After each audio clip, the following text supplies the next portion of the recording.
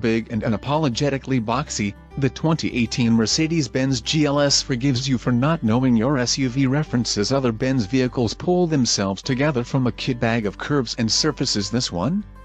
That straight edge and T-square will do. We love the old school take, and give it an 8 for styling. A new face showed up for the 2017 model year, but in most other ways, the GLS SUV has the same boxy 17-foot-long body it's had since it was new in 2013. Now it wears a wider grille, a bigger 3-pointed star, and thick horizontal bars across its front end, as well as LED lighting.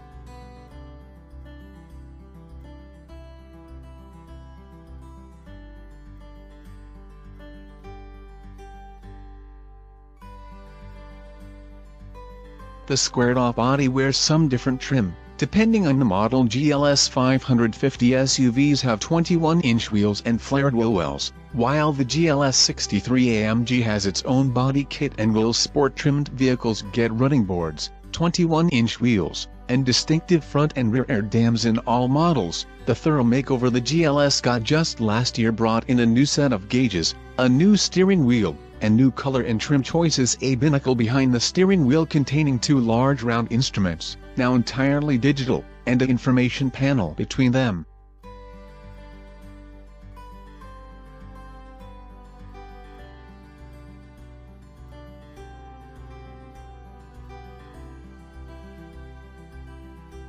A digital display sits on the dash, screening the latest from the common infotainment system. Air vents remain metal-rimmed rectangles, vertical each side of the center display and horizontal at the outboard edges of the dash, rather than the round vents being standardized across newer vehicles. Numerous combinations of upholstery and pattern are available, along with carbon fiber, wood veneer, and the predictable glossy piano black lacquer trim panels.